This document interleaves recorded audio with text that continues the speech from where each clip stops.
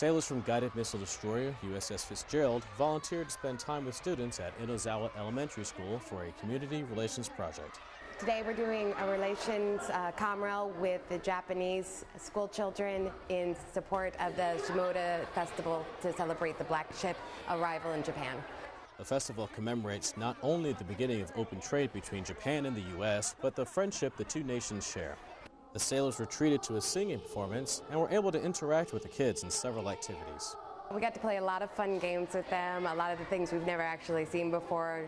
Some of those games included a grouping game where you have to get as many people in your group as shown on a card on stage, and rock, paper, scissors. After the games, they finished out the day by joining in the age-old Japanese tradition of origami. Petty Officer Brian M. Brooks, Shimoda, Japan.